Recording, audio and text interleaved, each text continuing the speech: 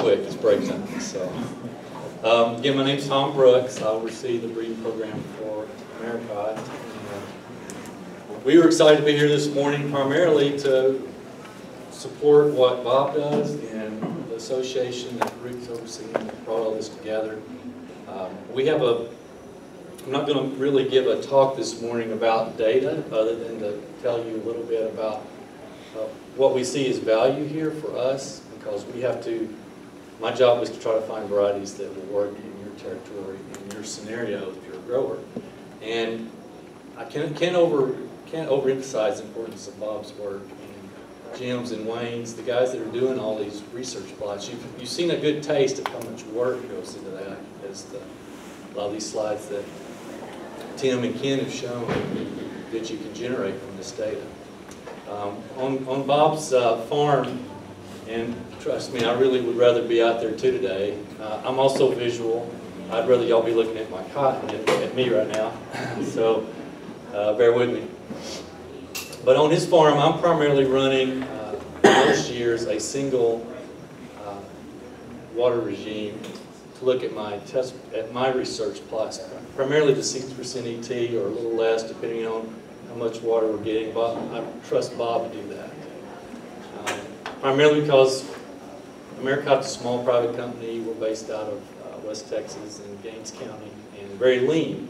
So I trust, I have to rely on other expertise for a lot of my work, and one of those people is Bob. As you can see, he does a lot of good work up there. So I primarily run about a 60%, 50% ET on my trials. It allows me to look at, instead of like a 7-entry test, maybe 30 or 40 entry tests. So I can screen a lot more, maybe a little rougher germplasms a little further back in the breeding program at a time than if I do multiple regimes, and then maybe come back in interval years and look at multiple regimes to see more of the data like we've seen this morning. Let's see.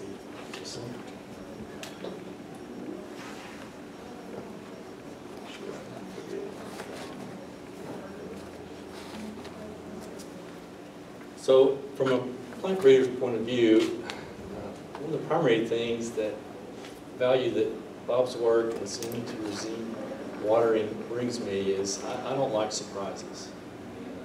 Can't afford surprises on a variety. And so if I can find varieties that are consistently performing in that sweet spot, which is primarily probably 60% ET up at least north of Lubbock, and probably further down it's changing every year, going lower. Fewer surprises I have, more stability we have, the better that is for us as a company, but also obviously because it's better for you as a grower. That's one of the big values I get from working in this regime. I did want to emphasize again the importance of the public researchers that have been mentioned this morning, Jim and Wayne, Glenn Ritchie at Tech as well. They allow us to put a foothold down and get good data on this when we don't have the ability to do that in-house. So there's expertise both private, like with Bob, as well as public, and I think that's very important and very valuable for everyone involved. So with that, I think I'm going to hand it over to Gary, and he's going to talk about some of our varieties that we have on the market. Thanks, Tom. I don't know if I really need that microphone. I'll speak up, but I really appreciate the opportunity to be here. Really thank the TAWC on the work they do, and Rick. I think it's information that we all desperately need, and the work that Bob does up there on his farm. We really rely on that a lot to give us better information about our products. I'm definitely going to probably catch us up on our time because I'm going to be very short. I just want to talk to you a little bit today about some of our varieties that we've introduced in the last year, and that we're going to be a major part of our foundation and the products that we're going to be selling in the next couple of years. Our 3406 was introduced last year, so this is its second year in production. It's an early mid variety that, as you can see, is part of the Bogard 2 Extend Flex system.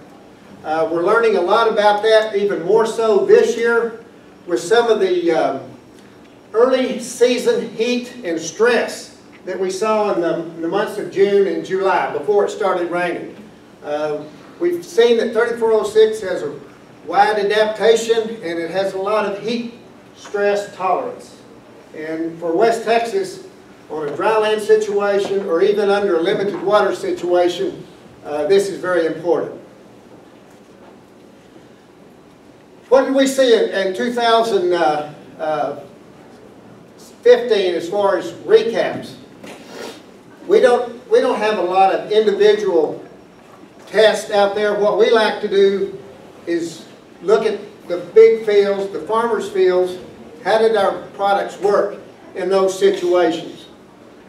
Under an irrigated situation in 2015, we recapped 6,200 acres of irrigated cotton just in West Texas.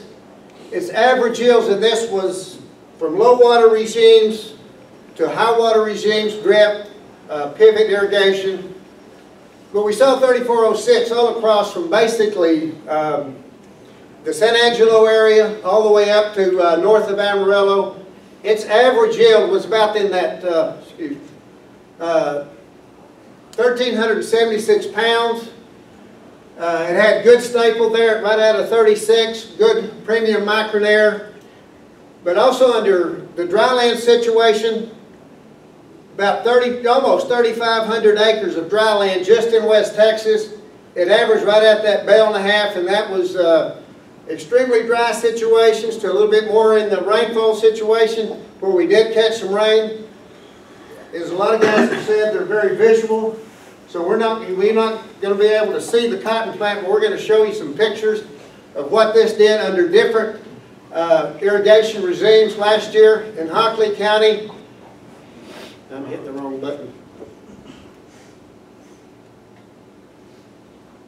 In Hockley County on a drip field that had 2 gallons of there per minute, hit that 1,200 pounds almost right at a 2.5 bale yield. It had a 56-cent loan situation, so that was very limited water.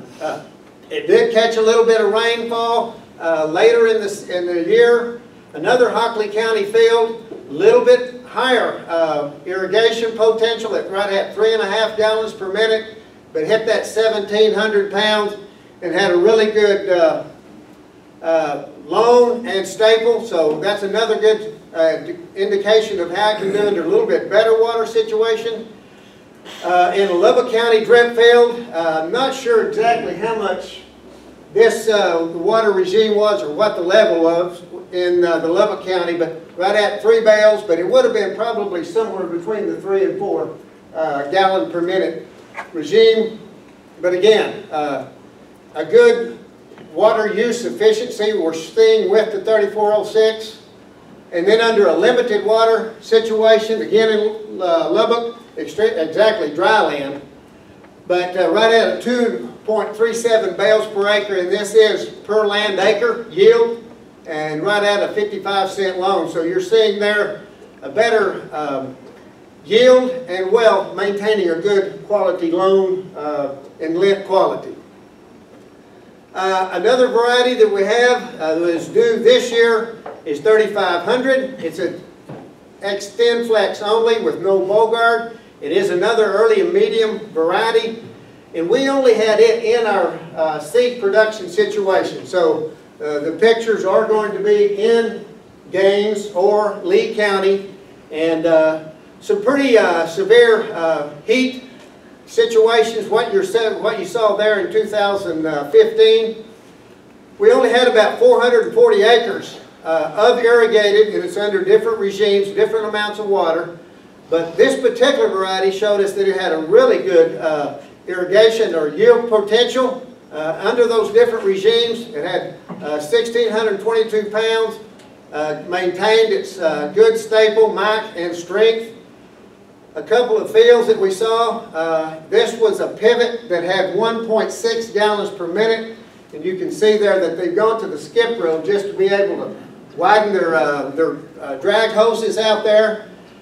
It averaged 2.84 bales, and this is, that was per row acre.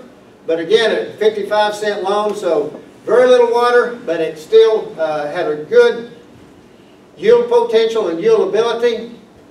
Another one, this was another light water pivot. I'm not sure what the exact gallons per minute is, but per row acre, 3.86 bales, and a very good lint package at 56 3/4 cents. Another field, and this was in Lee County, and it is skip road, 2 in, 1 out, but again, showing us the yield potential for the 3500. Per row acre, it did go nearly 5.37 bales. And again, that good lint package at 56.24 was the loan price there. So what we're seeing with 3500, it does have a lot of ability. And we have it on a lot of dry land this year, so we're going to get a lot more information there. Its sister's the 3517. It is the B2 trait of the Extend-Flex of the 3500 without the B2. Again, it's an early medium.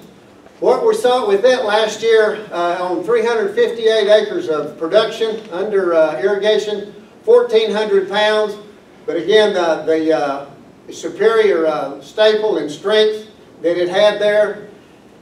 It also, under some different regimes, this was a good pivot that had pretty good water. We took the picture actually a little bit before it was actually ready, and then it occurred a hail in October after this picture.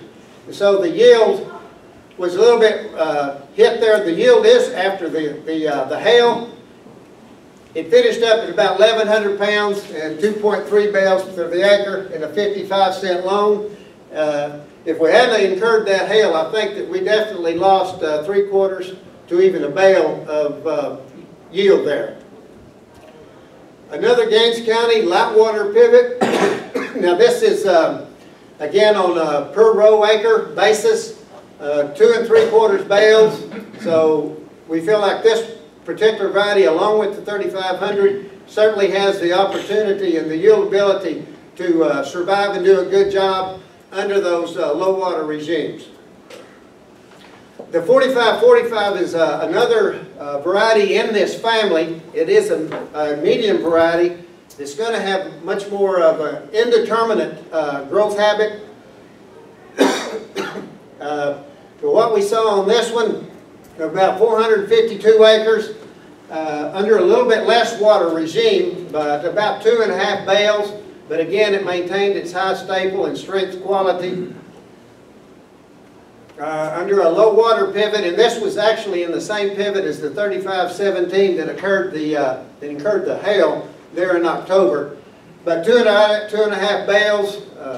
Again, it's good fiber quality. And then this a low water pivot. Excuse me, need some water. But anyway, right at that 2.83 bales and 56 cents, and it was on a per row acre basis too. So these are the products that we're looking at. I know that we've got probably 4 more of these Extend-Flex varieties, new ones for next year in 2017. We are definitely working to get our products going there in that. You noticed that, but I just wanted to skip over it real fast. But that was the end. Yeah. We really appreciate the opportunity to be here today. Thanks a lot for your attention, and thanks a lot for working with us and working with Bob and the Extension Service on those on this regime. Appreciate it.